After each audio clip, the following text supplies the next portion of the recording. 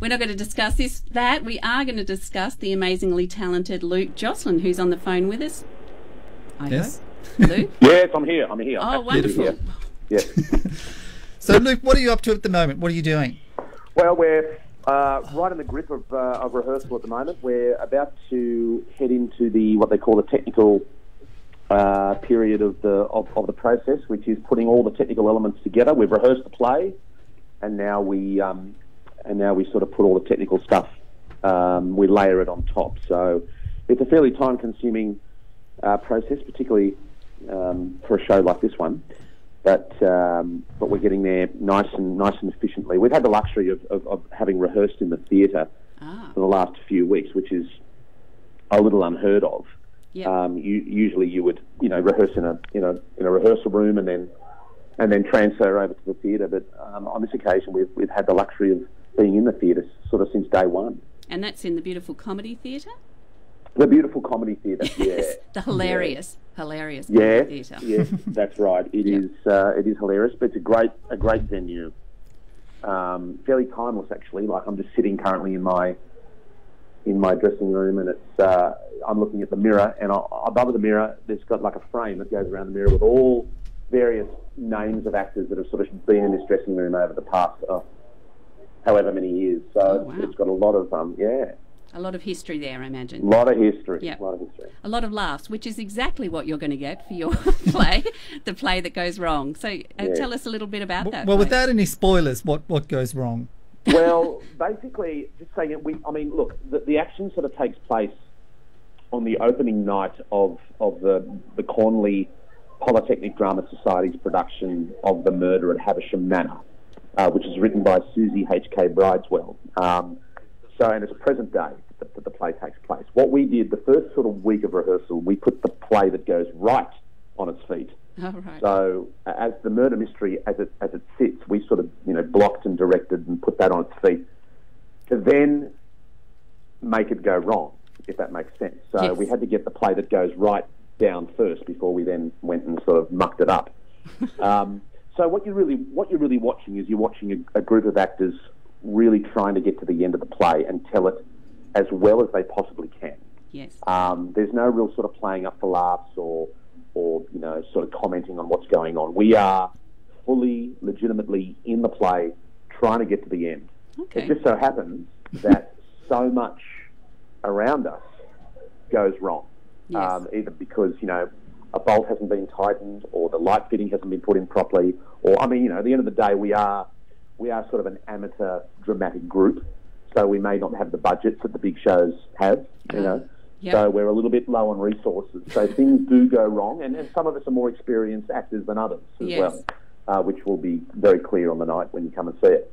A hint as to which one you are? Well, my character is Robert, and Robert is he's the thespian of the group. Right. And absolutely takes one-on-one classes during the week with anyone who's interested. He prides himself on his sort of, he's got these sort of Richard Burton tones, right, which he really goes for throughout the show, and he takes himself quite seriously, and of course things that go wrong he really has no time for, and he gets very exasperated and frustrated with the lesser experienced cast members around him.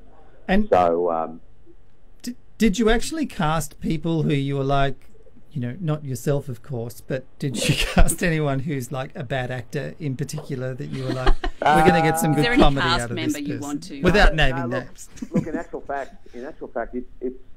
it's not easy having to. They're all great actors. This is the thing. Everyone here is a really very strong actor. I was actually saying to someone the other day on stage during a rehearsal, I don't know how post this show how we're then going to fit back into the normality of doing other sort of bits and pieces, because it is so, we are so presentational out there. So, and in some instances it is bad acting. There's a lot of bad acting going on, but we're not sort of, intentionally trying to be bad. That's just all we know, being an amateur dramatic group. Yes.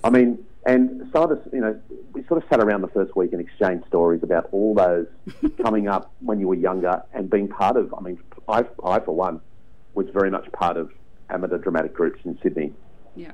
And every single character in this play I can identify with. Okay. I know these people. I know exactly who they are and how they work. Yeah. So they're everywhere. They're in every amateur dramatic group. They're in every dramatic group. May I say? I don't want to just limit the amateurs. Yeah. They're in every facet of the dramatic arts. But it is funny. I mean, if you like a good laugh, I think you'll definitely come along for the ride. And also, I noticed, which is good for us because we've got a few munchkins, that it's, from ages 8 and up, it's recommended as well, because sometimes it's hard to find something to take your kids to as well. So. Absolutely. It's very family orientated, and I think everyone will find it. I mean, as I said, if you're up for a laugh, just when you think nothing else can go wrong, something else goes wrong and tops the moment before it. So there is something for it for everyone. Yeah, from ages 8 to 80, I say. So everyone will get a laugh out of it at some point. Well, great. And it's obviously on the weekends every night as well? It's on every night. I believe it's on every, from Tuesday, Wednesday, Thursday, Friday night, and then we've got 2 on Saturday, 2 on Sunday. Wow. We open next Friday, the 24th. We start previews on the 22nd, which is next Wednesday. And then we're off for a 4-week season here in Melbourne. So we're hoping that, well, Melbourne is the comedy, that's right, festival, yes. So I'm sure it'll do really well. It looks really, really funny, and we're looking forward to going to see it. But it's good that you've got all the dates, because if you didn't know when it was on, then it would really be going wrong. That could be a problem. But as the poster out the front says, we open on the 22nd, hopefully, in brackets. Yeah. Yes. So, we're hoping that we make it by then. Well, I'm sure we will. We're in good shape. Wonderful. Well, thanks for taking time out to have a chat with us. Yeah. I'm sure there'll be lots of hilarious laughter in that. I thought this radio interview would be a disaster. I thought it would all go wrong. Yes. No, this is about as right as it's going to go today. Excellent. We'll go back to being wrong. Yeah, wonderful. Thank you very much. Thank you. Thanks, guys. Bye.